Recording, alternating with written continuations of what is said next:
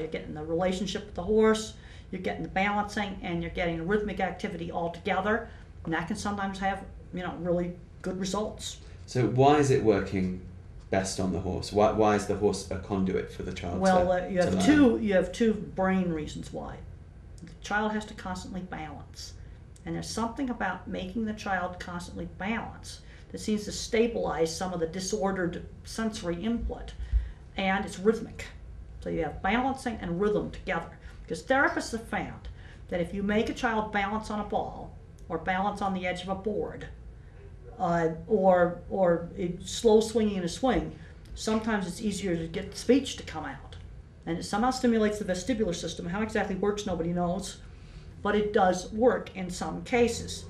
And then it's also much more fun and pleasurable to be on a horse than to be, walking on the edge of a board or something. Plus you have a pleasant sensory and emotional connection. Do you think this is what's going on with my son when he's riding Betsy and his language is coming? That's probably it.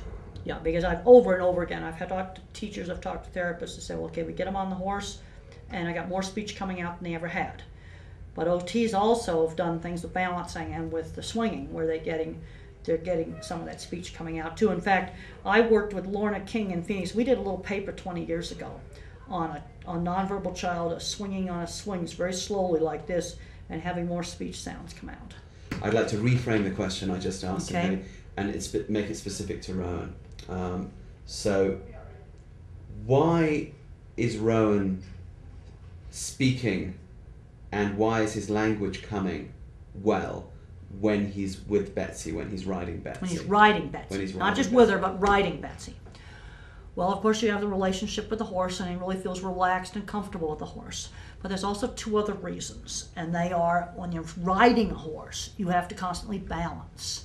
And therapists have found that when you do balancing activities, like sitting on a ball, or maybe they put a board on the floor and you walk, like this on the board, you have to keep balancing. And somehow that seems to stabilize a disordered sensory input in the nervous system. Another thing is it's rhythmic.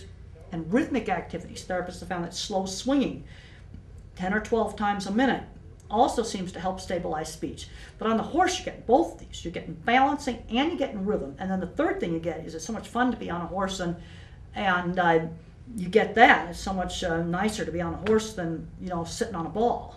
So you've got relationship with the horse, but then you have these other two biological reasons where somehow this type of stimuli seems to stabilize malfunctioning circuits in the brain that process language and